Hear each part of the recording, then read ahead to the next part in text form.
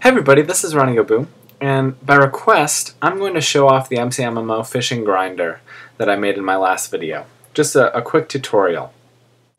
I'm here in my creative world, and I already have one of these set up. So basically all it is a sticky piston that pushes this block there quickly based on this timer.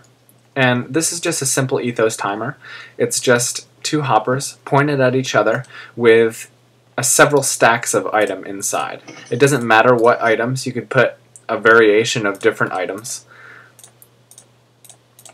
But maybe about 4 stacks, or even if you fill it, it'll still be a very, very effective amount of time. The more items you put in these hoppers, you put in one of these hoppers, the longer that this will take to reset.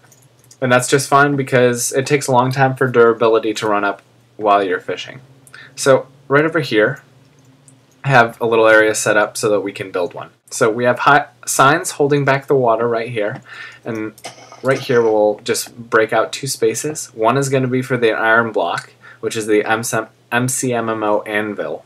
The other is going to be a sticky piston facing that way. We will have a redstone block, and connected to this we will have 2 sticky pistons, so that there's one little space here. Next we have hoppers. The first hopper, it doesn't matter how you place it, but the hopper has to be facing each other. So I'm going to hold shift and right click, and this hopper is now facing that hopper, but this hopper right here is facing down. So what I have to do is I have to break that hopper, hold shift, aim to the side, and now they're pointed at each other. It doesn't matter when you put the items in. I guess I could just put a couple in now. But next we need a comparator on each side. Then we need a block on each side. I'll just use lapis just to show that it can be any block, really. We need 1 piece of redstone. And now this timer will start to go back and forth. Next, I'm going to take redstone and run it right up here to a torch on this block. And then underneath that torch, I'm going to run redstone to the side of this piston. It could run underneath, and that would work just fine too. It just has to be on one of these blocks next to that piston so that the piston is affected by it. So I'll just stick it like that. We are going to pull it back with this repeater. And we're going to put a double repeater delay on this right here, each set to 4 ticks, and then a redstone on top. So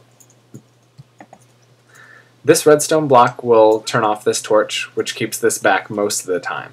Then, every once in a while, when this redstone block gets switched over to this side, these 2 repeater delay will be the only time that that block is extended.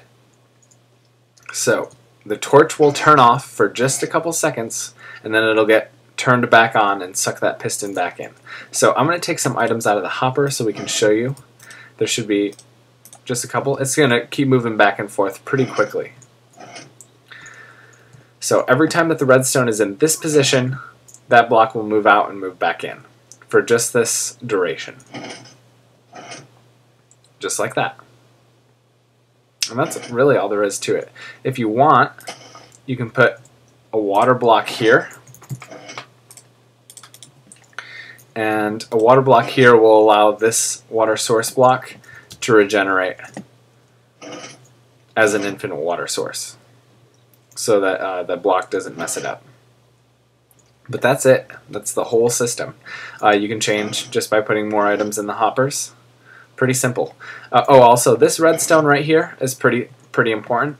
These repeaters will activate this block, and when this block is activated, it'll activate this redstone. That redstone is necessary in order to transfer that signal to this block right here, which has the torch on it. So yeah, that's it. Thanks for watching. Please like the video if you found it useful, and subscribe for my upcoming Let's Play Factions PvP Season 2.